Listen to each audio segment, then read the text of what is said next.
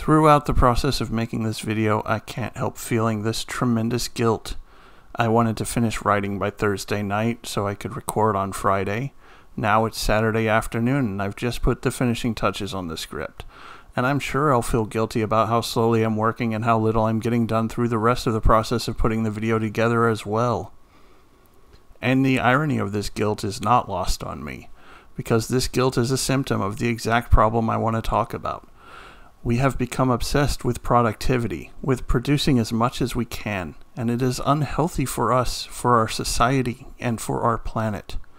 Overproductivity and overproduction are burning us out and burning our planet up. A quick online search will reveal that there are many guides and resources out there on how to become more productive. There's a whole industry of hacks and tips, from eating more efficiently to taking supplements to so many different ways to organize and tackle your to-do list. And while I appreciate that these guides will recommend taking a rest, very often this will just be to point out that taking a rest now can make you more productive in the future. But I would argue that rest can be virtuous and worthwhile in itself. There's a story that comes to my mind, sometimes spread online as the parable of the fisherman, though the source seems to be Heinrich Boll's Anecdote concerning the lowering of productivity. In the story, a tourist happens across a fisherman who is resting in his boat around noon. The tourist remarks that it seems like fair weather for fishing, and the fisherman says that he already went fishing this morning and caught enough for the next 2 days, so he's done. The tourist sees this as a great opportunity for the fisherman. Just imagine, if he went out again and caught more fish and sold them, he could start earning some money. In a year, he could get a motor on the boat. In another year, he could get another boat and catch even more fish. He could hire crews and invest in a smokehouse and a pickling factory. And in a few years' time, he could become a real fishing tycoon. After the tourist says all this, the fisherman asks the tourist the pivotal question, "And then what?" And the tourist replies, "And then, without a care in the world, you could sit here in the harbor, doze in the sun, and look at the glorious sea." And the fisherman replies, "But I'm already doing that." And if this were a Zen koan, we might say that the tourist was then enlightened. The thing is, even if the fisherman did all the tourist suggested and built a fishing empire, he would not be able to relax. He could always be pushing harder, growing more, incorporating more processes into the business, acquiring rivals, making more and more deals. It would never stop. So, am I here to tell you that you should just stop doing whatever it is that you're doing and relax? To just be less productive, me not knowing your circumstances? Not quite. Let's look at another tale. In the excellent philosophical essay, Pyrrhus and Cineas by Simone de Beauvoir, we get this exchange between the two characters. Plutarch tells us that one day Pyrrhus was devising projects of conquest. "We're going to subjugate Greece first," he was saying. "And after that," said Cineas, "we will vanquish Africa. After Africa, we will go on to Asia. We will conquer Asia Minor, Arabia. And after that, we will go on as far as India. After India?" "Ah," said Pyrrhus, "I will rest." "Why not rest right away?" said Cineas. But instead of taking the side of Cineas, Beauvoir indicates that resting without having something to contrast that rest with is mundane, that to live is to act. She says a lot more than that, and I definitely recommend giving the whole essay a read, but that's kind of beside my point right now. But what is my point? I guess I might put it this way. I want you to be less guilty about not being able to get everything done that you want to get done, or that society expects you to get done. We have an unhealthy obsession with maximizing productivity at any cost, and I think we need to take some time every now and then to stop and ask ourselves why we're doing the things we're doing. I mean, who benefits from all this unexamined productivity? Consider this. Wages have remained fairly stagnant despite labor productivity skyrocketing in recent decades. And I don't know about you, but I highly doubt corporate executives are working thousands of times harder than the rest of us to justify their earnings. Things become even clearer when we look at who is pushing for the rollout of various types of productivity monitoring. There is apparently a huge fear among employers that workers will be less productive if they aren't being constantly monitored and micromanaged. Or maybe the fear is that we'll start thinking about what we're doing, or worse, that we might find the time to do something really radical if our noses aren't pushed up against the grindstone. But this overproductivity isn't just an individual problem. The very nature of our modern capitalism is that for a company to succeed, it must focus on producing more and more, with little care for the effects of what they are producing, and whether it is actually doing good in the world. That's why we get such practices as fast fashion and planned obsolescence, with all of the waste that comes with it.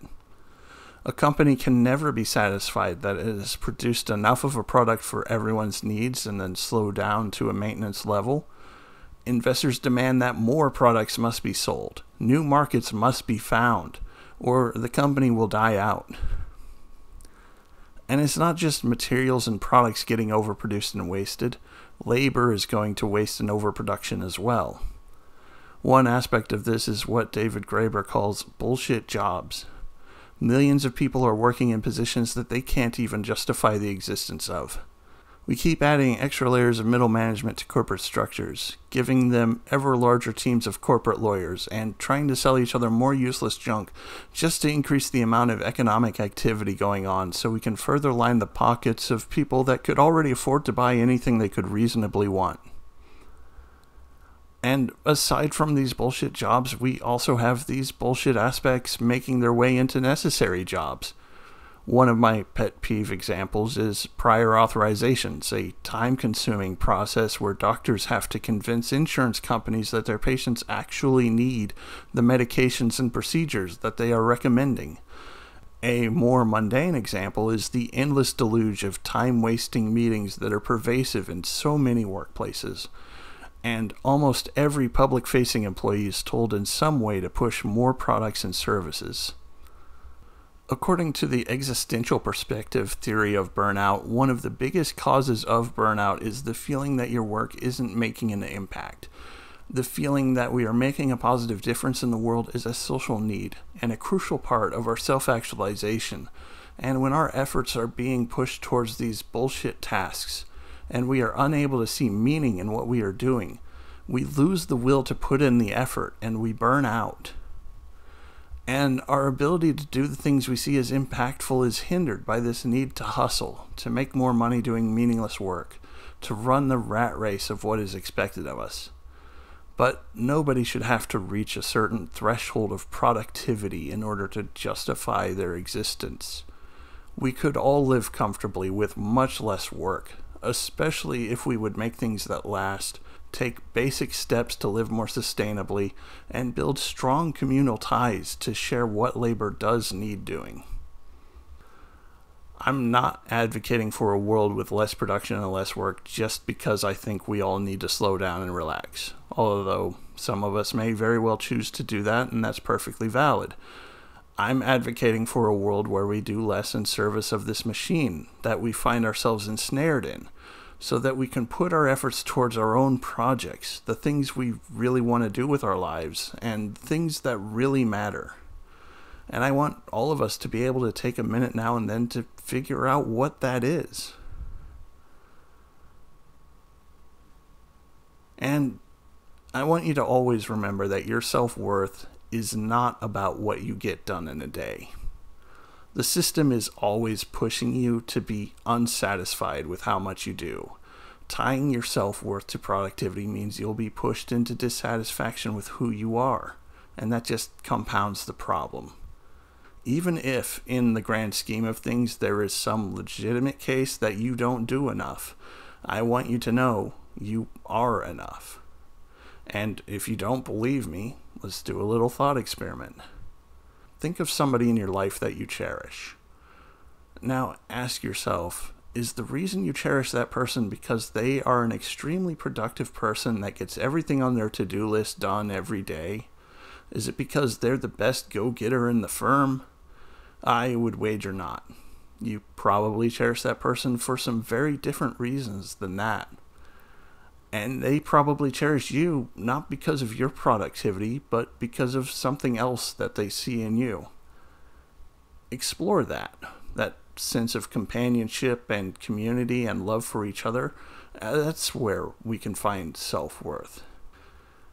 And if you don't have that, if you don't have anyone to cherish or who cherishes you, then I urge you to go out and find a community.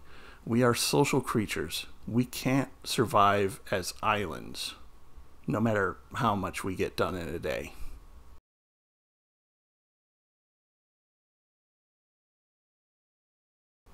Thank you so much for watching. Now, go out and make the world a better place, as I know you will.